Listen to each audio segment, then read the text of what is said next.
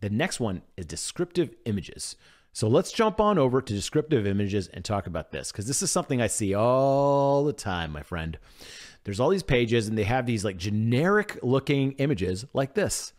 So there's a guy conducting a business meeting of business people in a room. What have we learned here? Not much, but a lot of times people sell a piece of software and this is the main image on the page. What is the thought that I'm supposed to get from this image? It just looks nice and doesn't do anything is the problem. So your images can often tell the whole story without a lot of copy needed if you just use descriptive images. So a couple quick points. Don't post generic pictures that convey zero info like this one.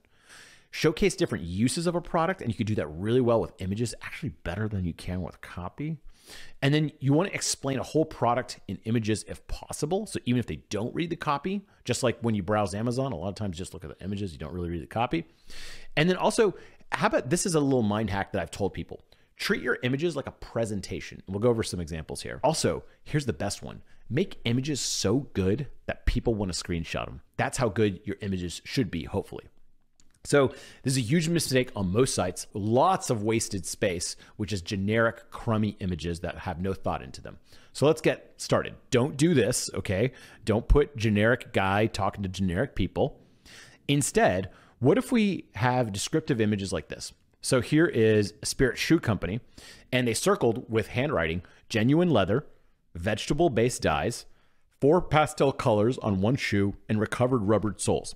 So without seeing a lot of copy, I basically understand a lot of aspects about this shoe just by this image. So imagine you just see this image alone can almost make a sale. Or how about this? Super strong adhesive, no drilling. So this is for a shower caddy.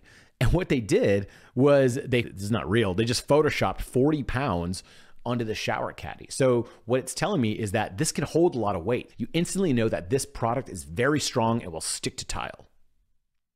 Let's go for another image. Ooh, look at this one. So descriptive image. Now we're selling a burger over here. This is an old Burger King Whopper ad. So all they need to do is show a big old juicy burger. This ad transmits a lot of information. What the burger looks like. It makes me hungry. It says it's a meal in itself, only 39 cents, actual size, try one with a Coke.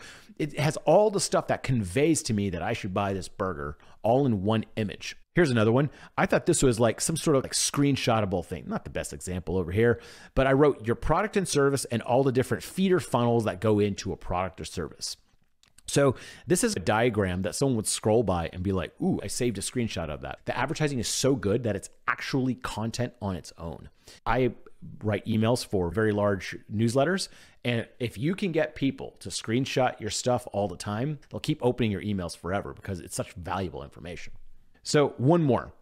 Descriptive images can be like a before and after. I'm a big fan of before and afters because it showcases a transformation for people. For example, this is an ad for hymns and it shows before hymns and after hymns. So that's a great example. Without a lot of copy, you could just showcase what the product does. How cool is that?